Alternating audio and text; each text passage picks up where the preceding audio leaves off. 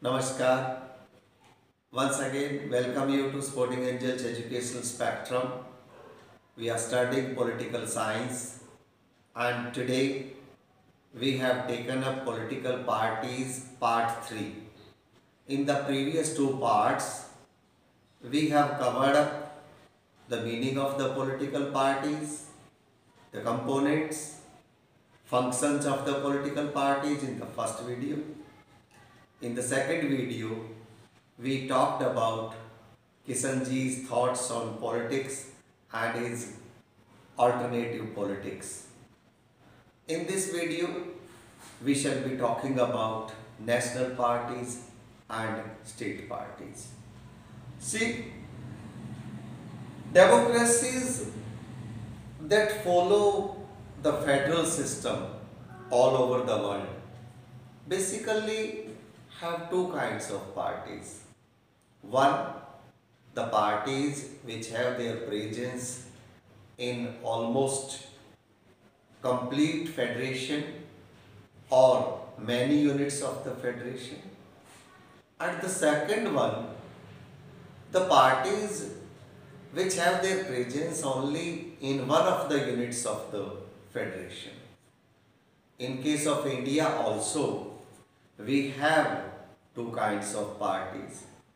The parties which have their presence in many units of the federation, they are national parties, and the parties which have their presence only in one of the units of the federation, they are state parties, right? So, if you ask me, So what is a state party? yes. The state parties are basically those parties which secure at least 6% of the total votes to legislative assembly, and they win at least 2 seats. Then only they are recognized as state parties. And See, the recognition is given by the election commission, and that is the reason that some of the more than 750 parties, political parties are registered with election commission, but all haven't been recognized.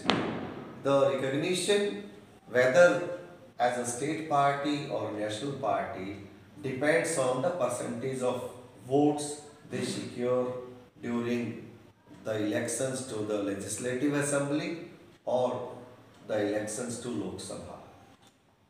what is the concept of national party? Okay, when we talk about national parties in India, a party which secures 6% of total votes to Lok Sabha in a particular election, or at least in 4 states in assembly elections, and wins at least 4 Lok Sabha seats, then only a party is recognized as national party. Okay, a national party or a state party is given a particular symbol by the election commission, and their candidates can fight election on the given symbol. We have some symbols here. If I can show you one by one. See, bring the camera closer to it. Let's cover up all the parties one by one. And in that case, when we take up these parties, let's talk about the BJP first. Talking about only the BJP, just have your focus only on BJP.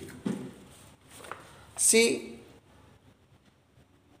BJP was formed in 1984. All those old timers know how it was formed under the leadership of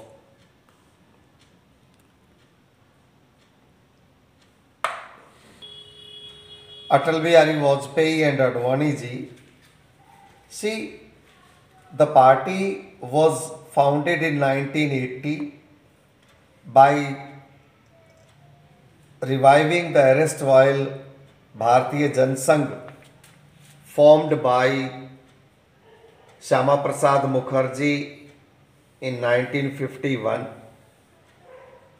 It wants to build a strong and modern India by drawing inspiration from India's ancient culture and values and Deen Dayal Upadhyay's ideas of integral humanism and Antyodaya, cultural nationalism is an important element in its conception of Indian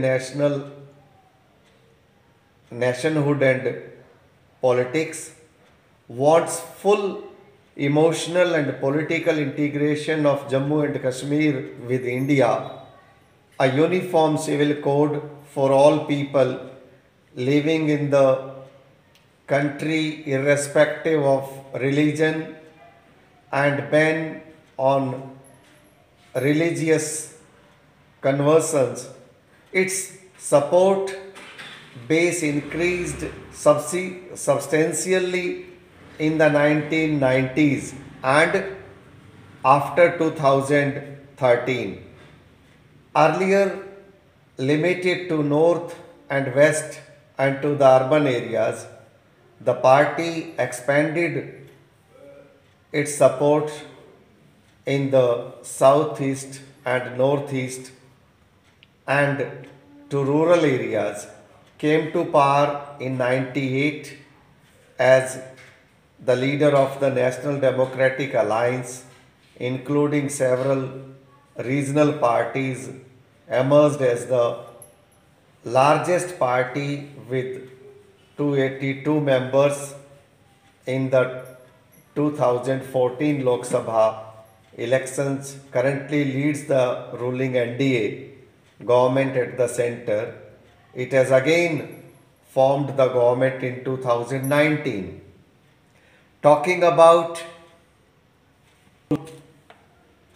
Congress, launched on 1st January 1998 under the leadership of Mamata Banerjee, recognized as a national party in 2016. The party's symbol is flowers and grass, committed to secularism and federalism, has been in power in West Bengal since 2011, also has a presence in Arunachal Pradesh, Manipur, Tripura. In the general elections held in 2014, and it got 3.84% votes and won 34 seats, making it the fourth largest party in the Lok Sabha. See, we have talked about the BJP, we have talked about the AITC. Now, having talked about Trinamool and BJP, let's talk about the Baspa, the BSP. Formed in 1984 under the leadership of Kashiram, seeks to represent and secure power for the Bahujan Samaj, which includes the Dalits, the Adivasis, OBCs, and religious minorities. It draws inspiration from the ideas and teachings of Sahu Maharaj, Mahatma Phule, Periyar Ramaswamy Naicker, and Baba Saheb Ambedkar. Having talked about these three parties, now let us talk about the CPI. Formed in 1925, believes in Marxism, Leninism, and secularism and democracy, opposed to the forces of the secessionism and communalism, accepts parliamentary democracy as a means of performing the interests of the working class, farmers, and the poor, became weak after the split in the party in 64 that led to the formation of CPIM. Now let's talk about CPIM. The Communist Party of India, Marxist, founded in 1964, believes in Marxism, Leninism, and supports socialism, secularism, and democracy, and opposes imperialism and communalism. It accepts democratic elections as a useful and helpful means. Now, we shall be talking about one of the oldest party of India, that is INC.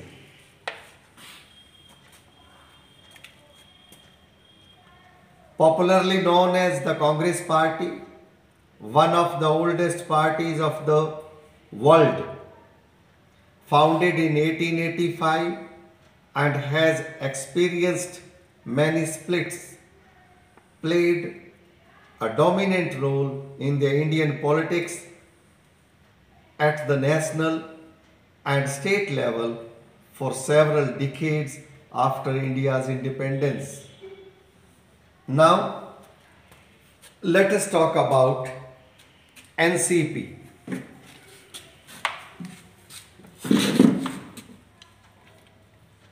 Formed in 99, the following a split in the Congress Party exposes democracy, Gandhian secularism, equity, social justice, and federalism.